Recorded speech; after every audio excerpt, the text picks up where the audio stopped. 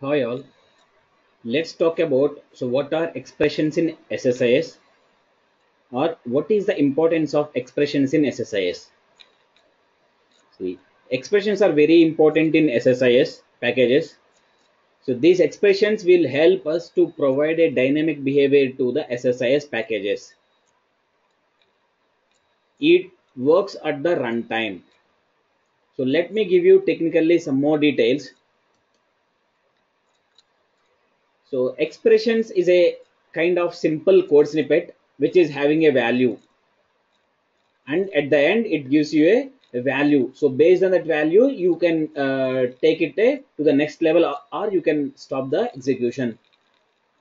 So it is framed with the symbols, identifiers, literals, functions and operators, and it can hold the multiple expressions, and it can be a complex expression as well, and it is to be evaluated dynamically at runtime.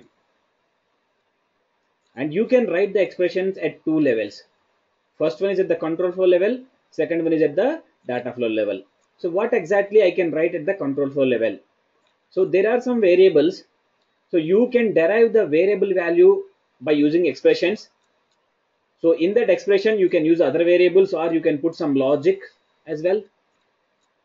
And second point, so precedence constraints also can be built with the help of the expressions to validate the conditions either true or false. So let us say I have two tasks. Task 1 is completed. I have to go to the task 2 in the middle. So I can implement a expression on the top of the precedence constraints. So if this is true, then only I have to go to task 2. Otherwise, I'll stop here itself. So you can implement the expressions on the top of the precedence constraints. And third point, so tasks and containers also can also make use of the expressions. So even like, so I want to disable the container or task with the help of the expressions at the runtime.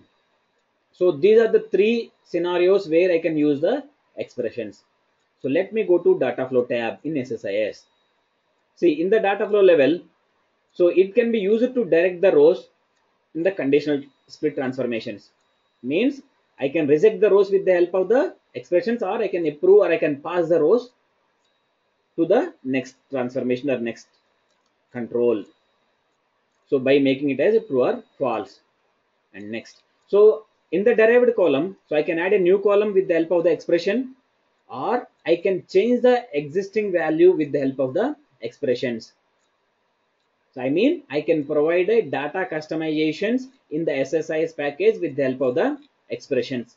Finally, expressions are the one which will help us to provide a dynamic behavior to the columns in the SSIS package. So it can be found with the help of the symbols, identifiers, literals, functions and operators.